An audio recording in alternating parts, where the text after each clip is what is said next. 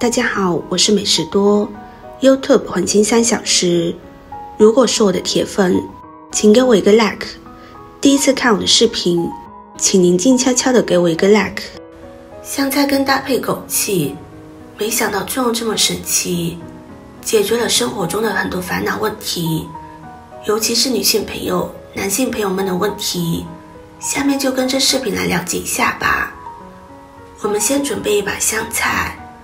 香菜是一种绿色蔬菜，又鲜美又好吃。香菜含有特别丰富的钙、膳食纤维、铁。把香菜的根蒂剪下来，从这个位置剪就可以。用剪刀剪，剪得更加均匀，不会浪费香菜。香菜根就是今天的主角。我们把准备好的香菜根放入大碗中，方便清洗。香菜的根部我们拔出来的时候会有很多泥土，在使用之前一定要好好的洗一洗。我们加入一点食盐，一点小苏打。食盐具有很好的消毒杀菌的作用，小苏打可以去除一些农药残留。像香菜，很多的瓜果蔬菜都打一些农药，食盐可以给它消毒杀菌。像这样洗过之后就比较放心。不光清洗香菜，像平时的瓜果蔬菜，任何的水果蔬菜都要加入小苏打、食盐清洗。这样洗过之后，我们可以很放心的食用。很多朋友都不明白，香菜好吃，那么根部有什么用呢？在很多的情况下，根部就直接丢掉。其实呢，香菜根比香菜还要营养，营养更丰富。刷洗干净之后放入碗中备用。再准备一把枸杞，枸杞具有很好的滋补作用，滋阴润肺，滋补肝肾，可以滋养我们的全身，滋养五脏，对人的好处很多。老话说，中年男人不得已，保温杯里泡枸杞。由此可见，枸杞具有很高的营养价值。男性朋友们，中年之后经常的腰膝酸软、腿脚无力、无精打采的，我们可以多喝一些枸杞茶水，可以很好的保养我们身体。把枸杞放入碗中，加入清水把枸杞打湿，再加点面粉，把枸杞抓洗干净。枸杞沟壑里面有很多灰尘，不好清洗，面粉具有很好的吸附作用，可以把枸杞沟壑里的灰尘全部吸附出来。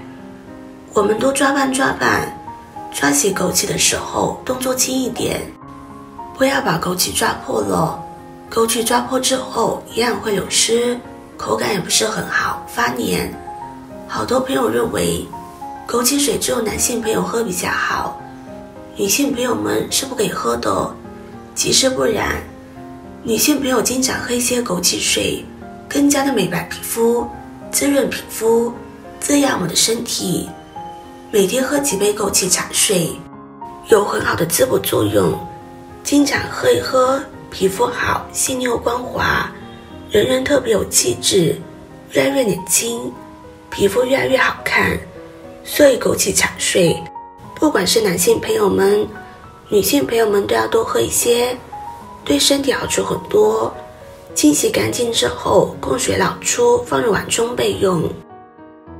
接着准备几颗红枣，如果枣比较小的话，可以多准备几颗。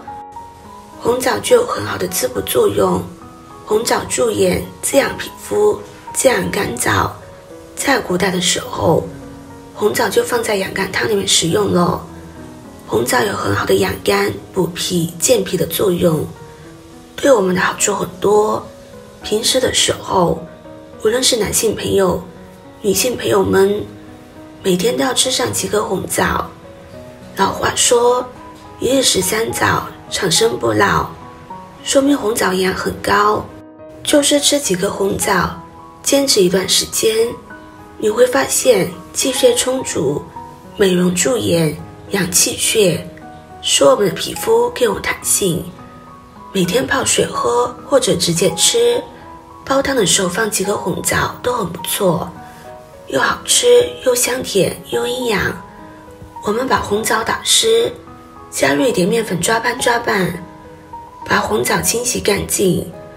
红枣沟壑里面有很多灰尘，里面的灰尘不好洗出来，面粉具有很好的吸附作用，可以把红枣沟壑的灰尘全部吸附出来。这样抓拌，可以把红枣洗得很干净，入口的东西不要掉以轻心。抓拌之后，再换2遍清水淘洗，直到水变清。清洗干净之后，空出水分。我们把红枣剪成小瓣，枣核去除，枣核比较燥热，不要食用。红枣剪成小瓣之后，更能煮出香味，还有作用。红枣虽然比较有营养，但一定不要吃得太多，适量3到5克就可以。多的话容易上火。再好的东西，再有营养的东西，也不要过多的食用，适量就可以。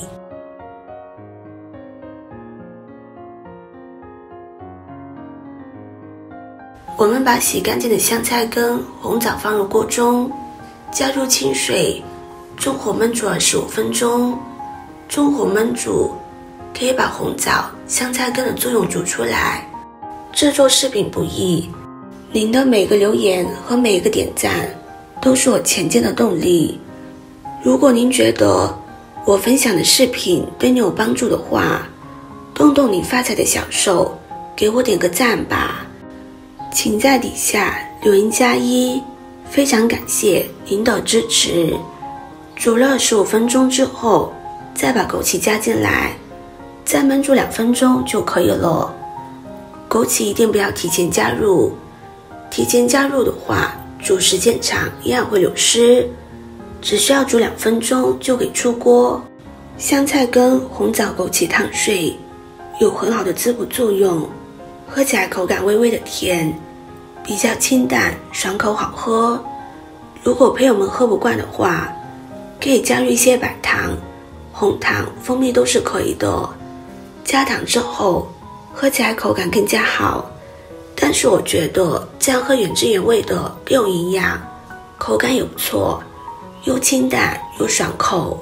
香菜、枸杞、红枣煮了茶水，可以经常喝一喝，特别滋润皮肤，又补充水分，还是很不错的。真的是没有想到，被我们扔掉的这些香菜根，还有这么神奇的妙用。喜欢的朋友就收藏起来试试吧。视频看到这里了，麻烦各位哥哥姐姐动动小手，给我点个赞吧。点击我的头像，可以看到更多的养生视频。我们下个视频见啦！